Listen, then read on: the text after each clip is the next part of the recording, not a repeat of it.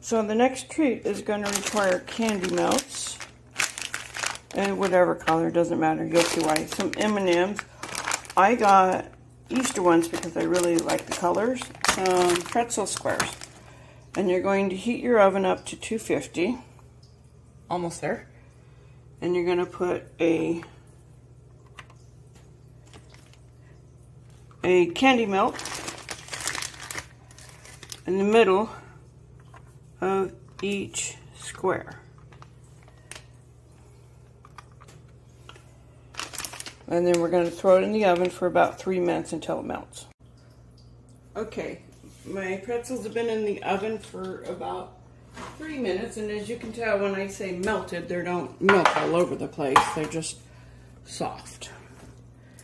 And then it is hot, but to make your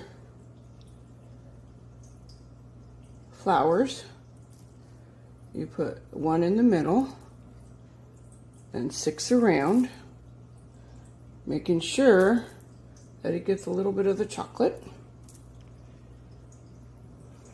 I would be very careful because it is hot. Like I just, right?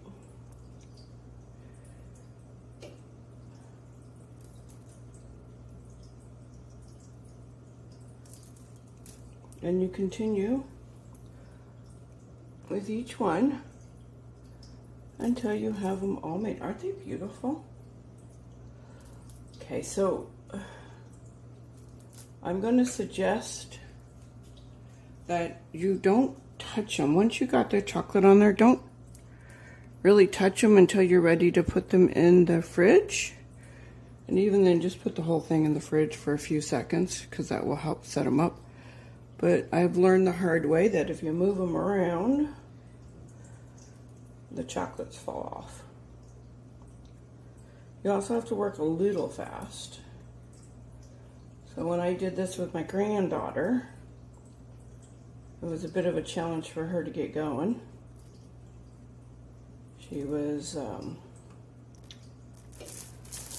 little too meticulous with how she put them on, and the chocolate got a little hard.